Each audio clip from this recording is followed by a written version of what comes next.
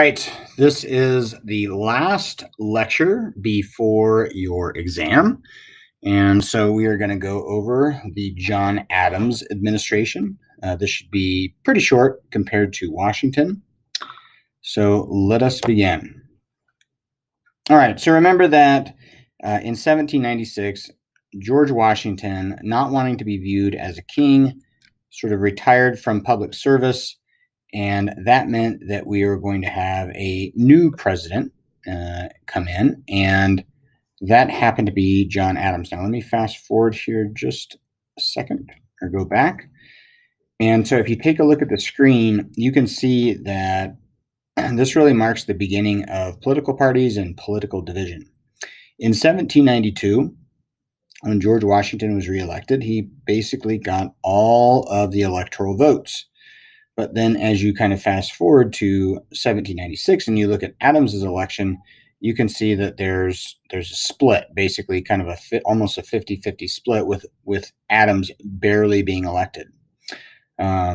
He represented the North and the Northeast, the bigger cities on the East Coast, and Jefferson definitely was the backcountry and Southern and Western candidate. And so that would be a trend that's going to continue, and it will become more and more polarized into like a north-south divide as we move on up until the 1800s. Okay. Now, most of Adams' presidency, and it's only 4 years, so he only served one term, but most of his term has to do with foreign policy events. And so we're going to start with what was called the XYZ affair. Now, remember from last time we talked about how when the French Revolution was going on, it became kind of an ugly thing. And so some of the other countries around Europe, including England, really worried about this, and they did not want that kind of revolution spreading to their country. And so they declared war on France to try to put down this riotous, democratic, so to speak, movement, and that involved us. And so at one point we were about to go to war with Britain because they were seizing our ships when we tried to trade to France. They were impressing our sailors, and so we ended up making the Jay's Treaty between Britain, and that kind of took care of the hostilities with Britain. However, France is different. France, they were doing the same thing. They were seizing our cargo whenever we would try to trade with Great Britain. And there were a lot of people, in the pro-British side. So like Hamilton would be a good example of this. Pinckney would be a good example of this. John Jay, these are people that are strong Federalists, and they are pretty much anti-French. And they wanted to go to war with the French. Now, John Adams, he's kind of like Washington, where he's kind of a moderate. Even though he was definitely for the powers of the Constitution, he was not about to go get us into a war with France. And so what really happens is that we start to develop a navy. We use that navy to start this, what's called the quasi-war. And so it's an undeclared war with France, and it's mostly a naval war. There's not really any land fighting between us and France. And Adams dispatches a couple of diplomats, including the future Chief Justice John Marshall, to go to France and to try to negotiate a peace settlement with France. And when they get there, the French are just terrible to them. They hardly will speak to them. They will only even negotiate. They won't even agree to anything, but they'll only negotiate if we bribe them first. And so, the famous quote that comes out of here is, no, not a sixpence.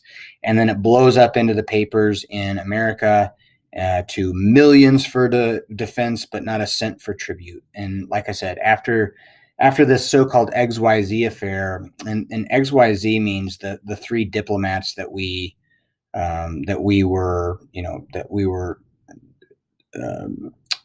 they wanted us to bribe them. So those three ministers were people of France that wanted us to bribe them, and we just would not do it. And so instead of their names in the papers, they were referred to as French Minister X, Y, and Z, and that's why it's called the XYZ affair.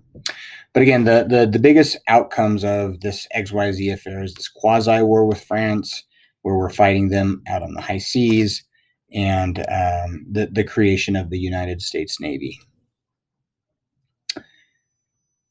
All right, so you have a bunch of people who are in control of the government, and they are Federalists, and you have a bunch of people that are upset that we are in this quasi-war with France, and they are Republican.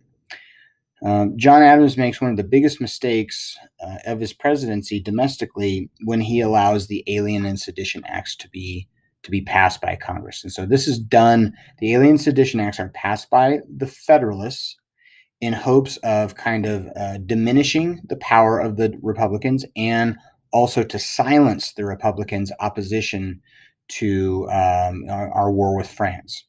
And so I'll just kind of talk about those briefly. So the Alien Acts have to do with limiting immigrants, how they come into the country. So before, you could become a citizen in 5 years. So you live here for 5 years, and then you could become an American citizen. Then you could vote, especially if you owned property. And what this did is it increased the requirement from 5 to 14 years. And so there were 3 separate Alien Acts, and all of them had one thing in common, and that was most of these people that were immigrants, they ended up, when they became voters, they became Republicans. And the Federalists saw this as a threat to their power. And so if they eliminate these people from being able to vote, then that would keep them in power. The second thing they do, and arguably even more more malicious and more really corrupt and unethical, was the passage of the Sedition Acts. And the Sedition Acts, the heart of the Sedition Act was it made it illegal for people to criticize and to impugn the reputation of the government, and in particular then for Federalists. So in other words, you couldn't criticize the government. And so, for example, one of the guys that was a Republican, he joked publicly that he wished that a cannon would shoot a cannonball and hit John Adams in the rear. And he was actually put in jail for that.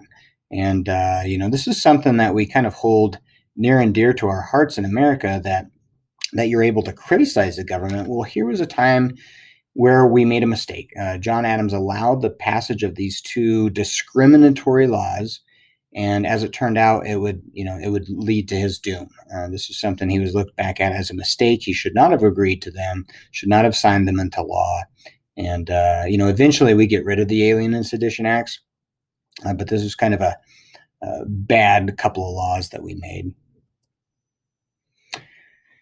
All right, so Jefferson and Madison, they start to speak out against the Alien and Sedition Acts, and they bring up this idea of nullification, and really this idea of interposition, that if the federal government makes a law that is unjust and unconstitutional, in other words, breaks the social compact between the national government and the state governments, that the states have a right to interpose, to speak out against it, and then if they agree to it, then they could what's called nullify, which means get rid of the law. So this would give states kind of almost like the final authority in terms of, if the national government makes a law, do they really have to follow it?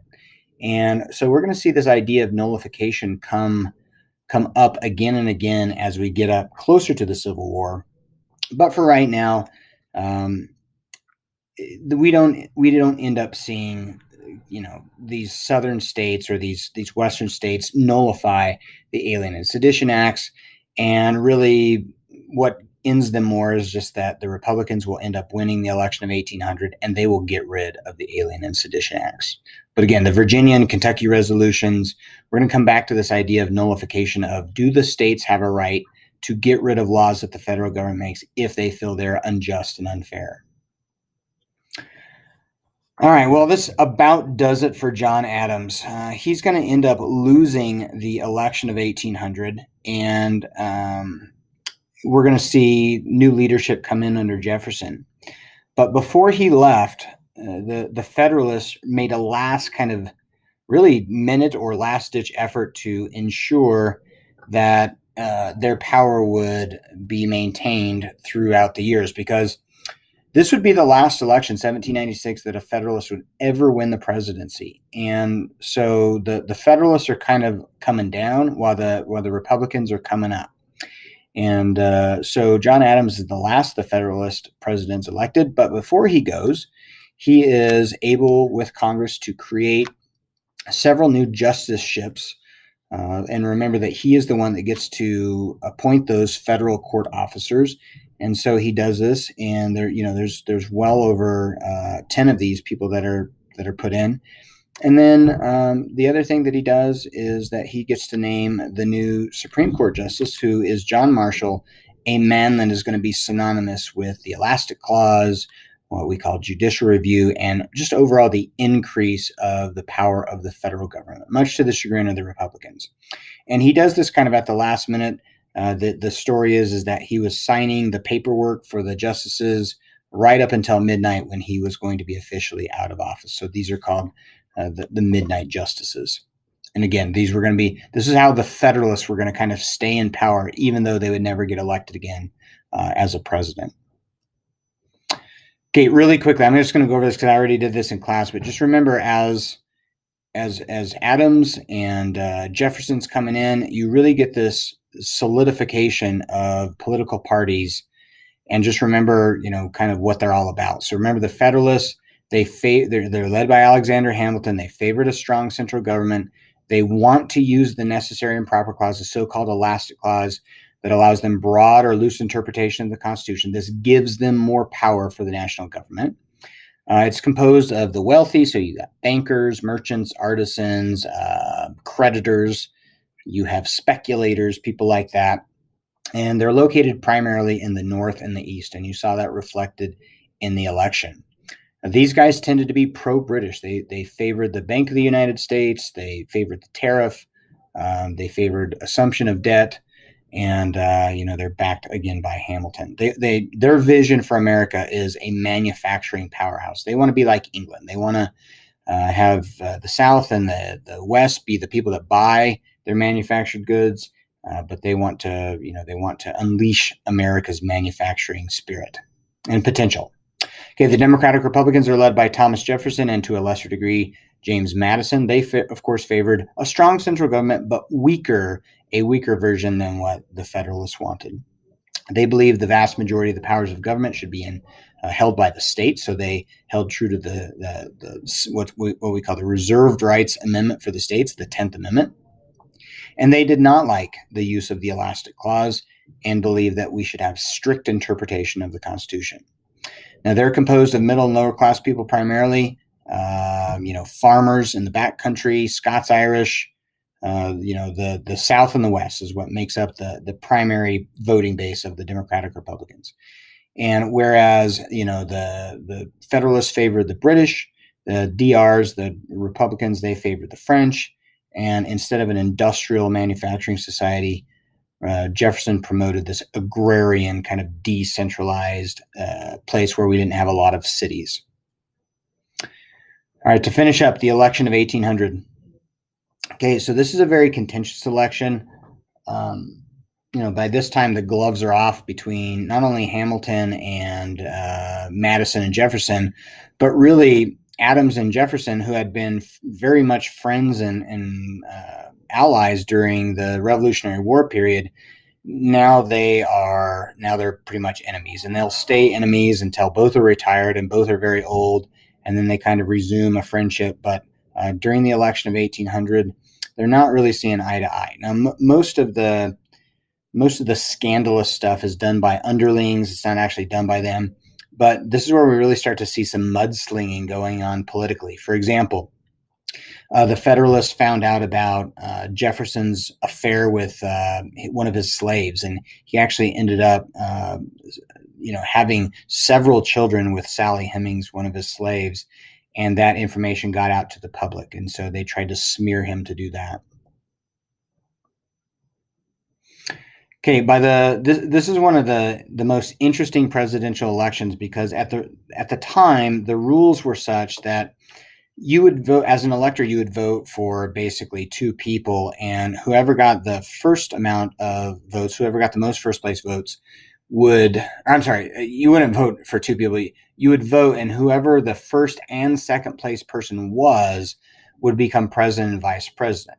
And so, if Jefferson got first and Adams got second, then Jefferson would be the president and Adams would be the vice president. And so, really, the game was you not only wanted to get your party to have the guy that was first, but also second. And so and really the Republicans were able to do that. The problem was that they tied. And so Thomas Jefferson and his running mate, Aaron Burr of New York, they actually got the same amount of votes. And so under the rules of the Constitution, if this ever happens where there's a tie in the Electoral College, the vote goes to the House of Representatives. And the House of Representatives this time is controlled by the Federalists. So they kind of have the weird position of the opposition party is going to become, one of them is going to become president, but they get to choose which one. So basically they pick the one that they hate the least. And so that is Jefferson. So they actually voted like 35 times. And then on the 36th time, they worked it out to where Jefferson would win. And that's how Jefferson becomes president. Now, oftentimes the election of 1800 is called the Revolution of 1800. And what's revolutionary about it is that we have a changing of political power. And so we go from having one ruling group to the other. But we need to add that it was peaceful. And that's been a hallmark of American elections, really, other than the election of 1860 that signified the beginning of the secessionist movement for the South. For the most part, America, for as big of a country as we are and as long of a history as we've really had pretty peaceful transfer of power. Okay, after this election, because it was such a debacle in terms of having a president and a vice president, they created the 12th Amendment. And this just says that each presidential candidate will name a running mate, and then whoever the elector votes for, you're really voting for the lead person on the ticket. And then if that person wins, then you just get the vice president. So you don't get to vote for vice president, technically speaking, anymore. All right, so here is the election of 1800. You can see that, again, we are very polarized. We're very divided. You've got the Federalists winning in virtually all of the northeastern states, the Atlantic seaboard states, the ones with the big cities. And then anything, pretty much in the South and the West, that was people that voted for Jefferson and the Democratic Republicans. Okay, that ends our lecture on John Adams, and that should get you ready for the test. Don't forget to study your key term cards. Don't forget to read Chapter 6. I would suggest that you do the review guide on the key terms and any of the review charts that you think will help you. Good luck, and please email me.